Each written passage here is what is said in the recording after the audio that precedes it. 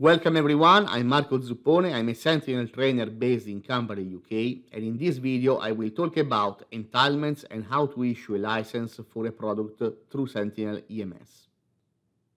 This is the agenda for this video. I will explain to you the concept of entitlement and how to create one. Then we will move to the activation phase and so to the customer portal.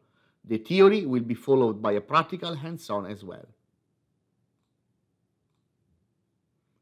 If you followed our previous video, you should remember this diagram. This represents the general workflow of Sentinel EMS. In the previous video, we defined the product and now we need to license it. We are in the entitlement phase now that is highlighted in this diagram. So what is an entitlement? The entitlement refers to the right of an end user to use a software package within the mutually agreed terms. The entitlement, as its name suggests, entitles the end user or the channel partner to proceed with the activation and so get the license for the products that are part of it. The entitlement does not be confused with the license. They are two separate entities. The entitlement is just something that allows the recipient of the software to obtain the license through the activation process. Now let's have a look on what we need to create an entitlement in brief. There are a lot of fields to fill when we create an entitlement, but only some of them are really mandatory. In this video, I will create a really simple entitlement, so we focus mainly on the mandatory fields. We need to define the start date and the end date of the entitlement. Then date can be even undefined. Then we need to add the customer details so the customer will receive the relevant information about the entitlement via email automatically. We need to add at least one product. At this point, you can define the license terms for each feature if required. We are going to show more in detail this step in a further video. Please note that the start date and end date of the entitlement, they have nothing to do with the license terms. They only represent a time window during which the end user or channel partner is allowed to perform the activation and so get the license. Now we can press save. When we press save, the entitlement ID is generated. Before to consume the entitlement, we need to commit it. When we commit it, a product key for each product that is part of the entitlement is generated as well. The product key and the entitlement ID are two important information that we will need during the activation phase. These details are emailed by EMS to the customer automatically. It's now time to introduce the activation process. We are now at the highlighted point of our EMS workflow. Revocation is not highlighted because I will talk about it in another video where I will touch topics that are more advanced. So what is the activation? The activation is the process when the fingerprint of the computer is bound to the license. In that way, the license produced can be utilized only on the device matching that fingerprint. During the activation phase, the fingerprint is collected interactively or even programmatically thanks to the EMS web services. The entitlement ID represents the unique reference to the entitlement created that defines the license terms for the products to it associated. Let's see now how to perform the activation. The activation can be done in different ways, interactively by the end user through the out-of-the-box customer portal or the optional enhanced customer portal for more flexibility. I will demonstrate the out-of-the-box EMS customer portal in the hands-on part. The activation can be performed even programmatically using the EMS web services. The EMS web services enable the ISV to create a dedicated application to perform the activation or to integrate it directly in the main software product. They permit integration with another system or even creating your own customer portal.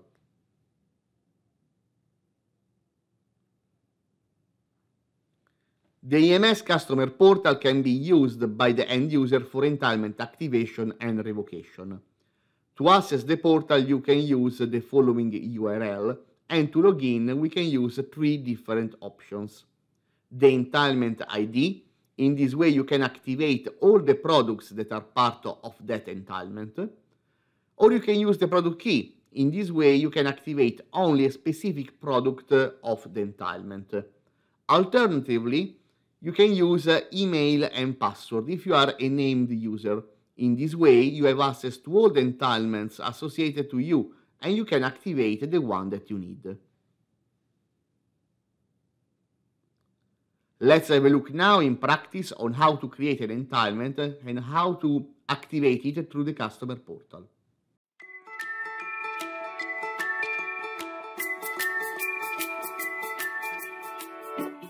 Katsumi Williams works in sales, operation and administration of our fictional company Globex, and she needs to create an entitlement for a customer for the Globex Design Light software.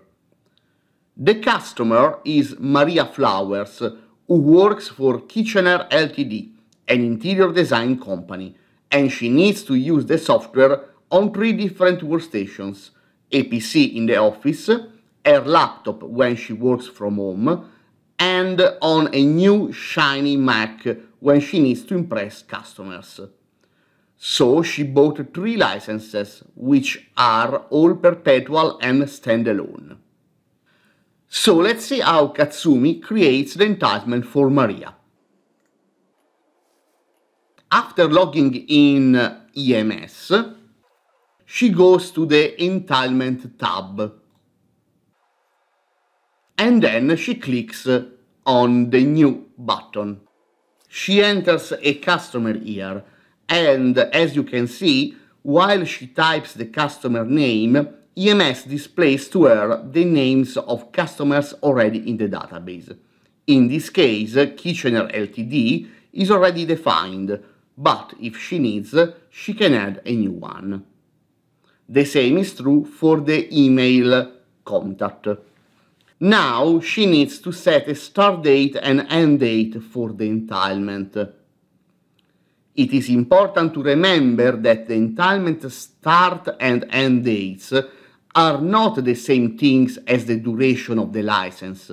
The entitlement start and end dates represent a time window within which the customer can perform the activation to obtain the license, which has its own start and end date. By default, the start date is the date of today, and the end date is set to never expire. She needs now to add the product Globex Design Light to the entitlement, so she clicks on Add Product, and then on the Add button. The default activation method is fixed, which means that every time the customer is performing an activation, it will consume the fixed quantity, by default 1, from the quantity that is defined. In this case, she sets the quantity to 3, so the end user, Maria, can perform 3 times the activation and so obtain 3 distinct licenses for this product as required in the scenario. She could set, if she wants, other parameters here, such as the license model, for example, standalone or network, the start date and end date of the license, and the seat count. Because a perpetual license is required in this case, she sets both the features to never expire and leaves all the other parameters to the default values, and she clicks on OK. Katsumi is happy with the settings, so she presses Save. As you can notice, the entitlement ID has been generated, and the entitlement icon is orange. This means that it's not ready yet to be consumed by the end user, Maria. Finally, for Katsumi, she clicks on Commit, and the icon turns to green. And because we added to the entitlement the email contact of Maria, and EMS is configured to do so, an email with the activation details is sent automatically to her. With the details contained in the email, Maria can now activate the license. Now let's see how she performs the activation.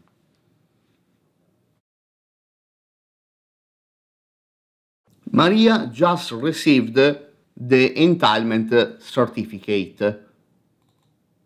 It contains the entitlement ID, the product key, the product name, the features with their license terms, and the URL to EMS Customer Portal, where she can activate the license. So she goes to the Customer Portal. In the Customer Portal, she can choose to log in using the entitlement ID, the user ID, and the product keys. In this video, we use the standard method, so the entitlement ID.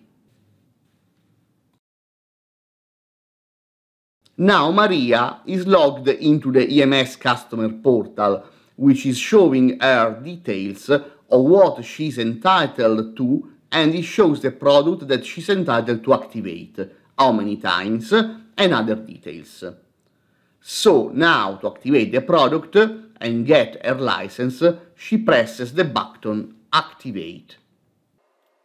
The activation process requires some parameters, like the fingerprint information.